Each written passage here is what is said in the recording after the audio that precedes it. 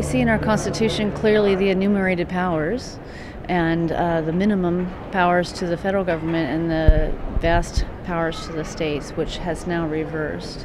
And so now we see basically almost complete control from the federal government over all things, and if they don't like what the states are doing, they have been coming in and overturning those either through the courts, through legislation going through the Congress.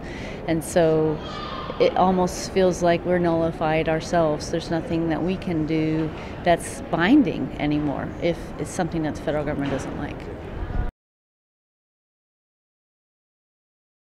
Well, I had learned about this a while ago, and it seems to me that this is a tool in the Article 5 is a tool in the Constitution that we aren't using.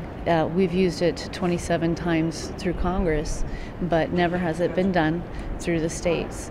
And it was created for a time such as this. And so for us to not use it, to be afraid of it, would be basically saying, yeah, we believe in the Constitution, all of it except for that one part. We're afraid of that one part.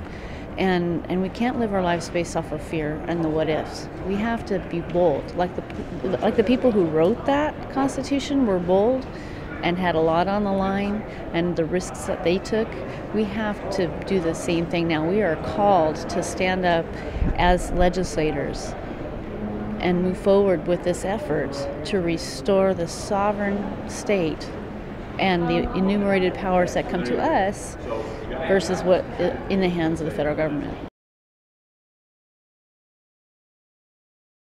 You know, I support all the efforts getting us to an Article 5 convention on whatever topic it might be. And the Convention of States, to me, is the one that I've chosen to put my effort behind, because although we need a balanced budget, there are also other issues at hand, and I feel like A, it covers those issues, and B, we see the grassroots support and energy behind the Convention of States, and I want to do what the people are asking. The people have asked from the Convention of States folks, the grassroots efforts are all across this country, not just in Arizona, but it's a huge dynamic effort of the people. And so I'm a representative of the people. And that was one of the main reasons why I felt this is the effort to get behind, because that's what's going to get us to 34 states. It's going to be not just us legislators, it's going to need the people and them getting out and contacting their legislators across the country. And I see that with the Convention of States. It's amazing the energy that's behind this movement. And I believe in our people, and I believe we're going to be able to pull this off. And so not only just the fact that we have several issues to address, but the fact that we have the power of the people behind it. You know, we've seen rules coming from all different angles, different groups.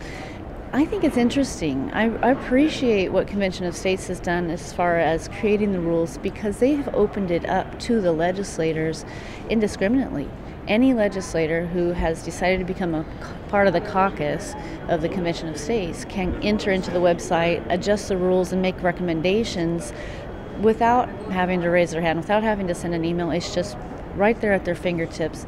And I think that's important, because when you open that up and allow people to give their input, they have buy-in.